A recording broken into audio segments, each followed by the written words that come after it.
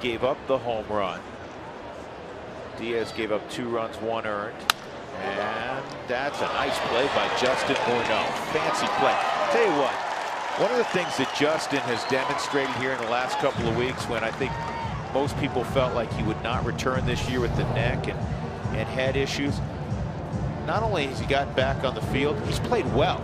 And that is a proof on that replay how well that he has been playing. He's off the line because you're up by 3 runs. You don't have to play the no doubles, but so he's taken away that gap between first and second. Slides over there, easy toss,